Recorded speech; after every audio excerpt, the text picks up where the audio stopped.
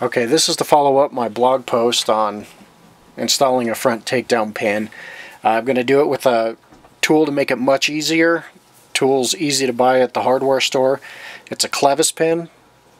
Basically just a pin with holes in it. This one's a 1/4 inch.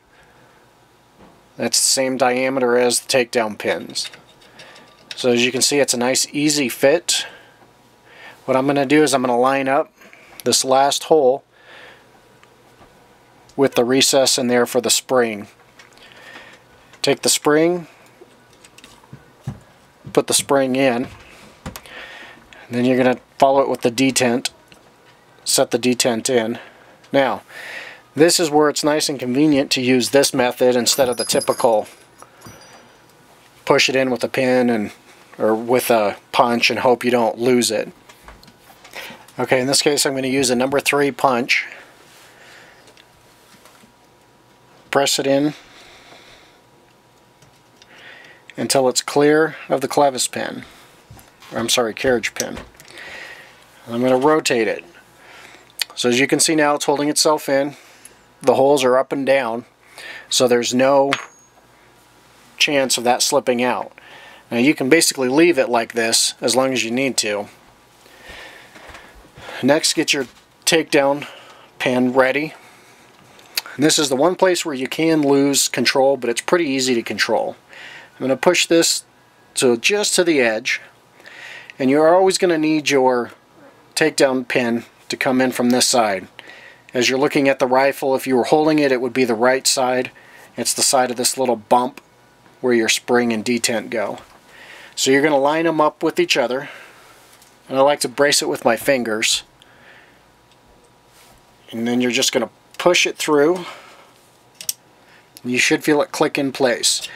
You can remove the carriage bolt now, and as you can tell, the takedown pin is in place and it's captured.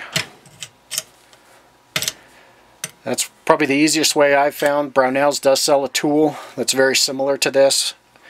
It's quite a bit more expensive. You can get these from the hardware store for less than $1. You even get a couple extras to have as spares. So far that's the easiest way I've found to attach that.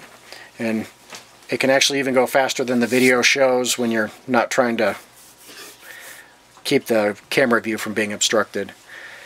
And there you go. Next we'll show you how to remove it if you ever want to take out the pin.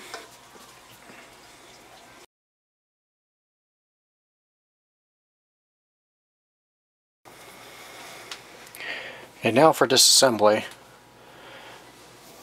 It's not real often that you're going to need to disassemble and remove the takedown pin, but every once in a while you might want to if you're going to strip the lower for painting, or if you need to send it off for engraving for your short-barreled rifle stamp. So I'm going to show you real quick how to remove it real easy and quick without actually losing a spring or the detent. My 1/16 pin is a little too narrow to fit in the hole to remove to push back the detent, so I'm going to be using a staple bent out straight. Nice and easy, you just push it through all the way and then you rotate it. As you can see, the hole is actually facing up now, so the pin's not actually being retained. What I'm going to do is I'm going to just take a shop cloth that I have for cleaning the guns, hold it over, pull the pin out, and you can see the detent came out. One nice easy piece, nice and clean. So remove that,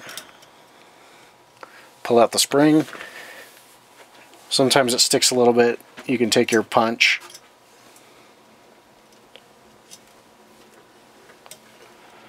and remove it, and that's it. Takedown pin is out.